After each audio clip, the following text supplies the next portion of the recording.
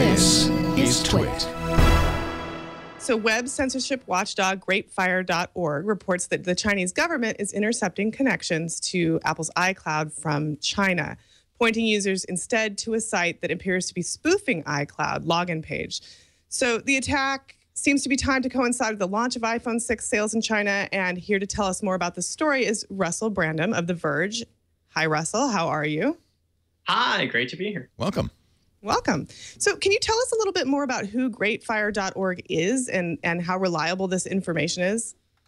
Yeah, so they have been, they're one of the preeminent groups, I think, looking at web censorship in China. Great Fire is a play on the Great Firewall, which is the Chinese apparatus for web surveillance and censorship.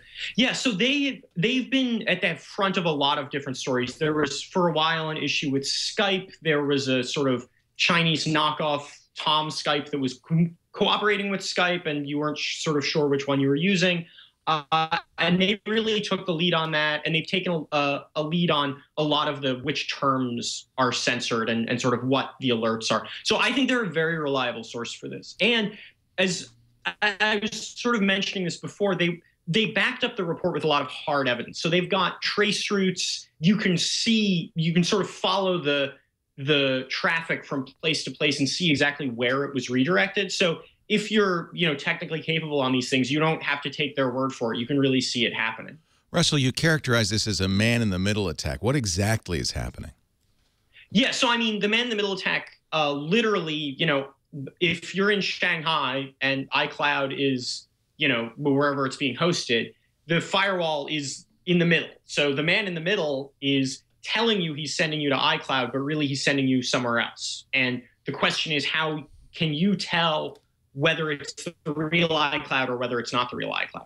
Now, there is a way to do this. HTTPS, those protections, which is a little green lock you see to the left of your URL bar, and iCloud uses that. And that's why if you were using Chrome or Firefox, even in Shanghai trying to get to iCloud, you saw a warning that said, hey, wait a minute, this isn't iCloud, this is some other thing.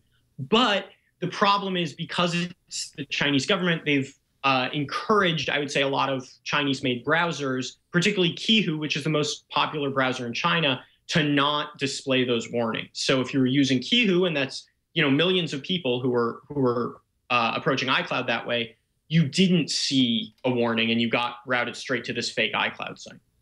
So is using Firefox or Chrome sort of the answer for anybody who generally wants to avoid these types of attacks, whether it's on Microsoft or Apple or anyone else? Is that a best practice for anyone in China?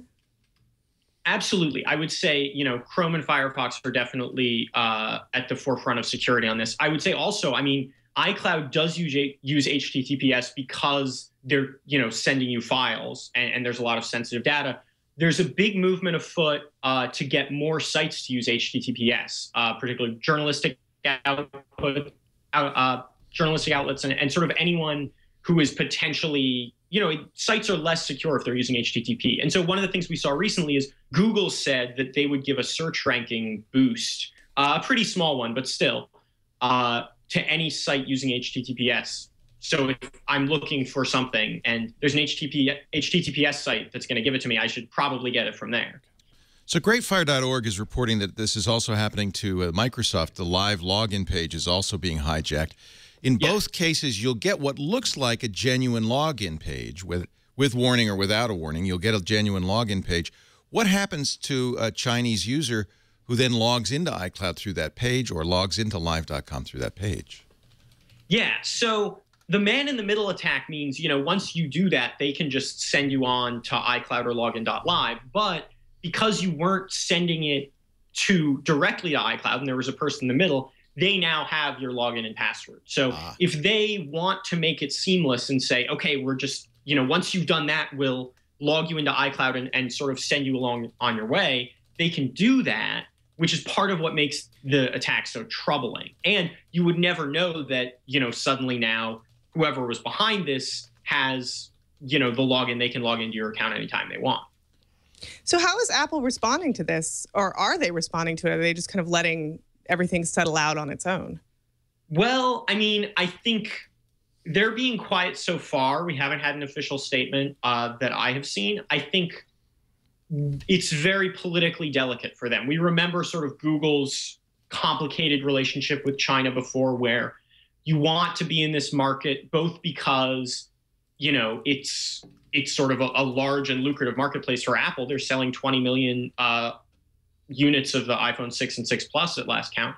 I actually think we're getting the official figures later today, so that'll be a good thing to watch for.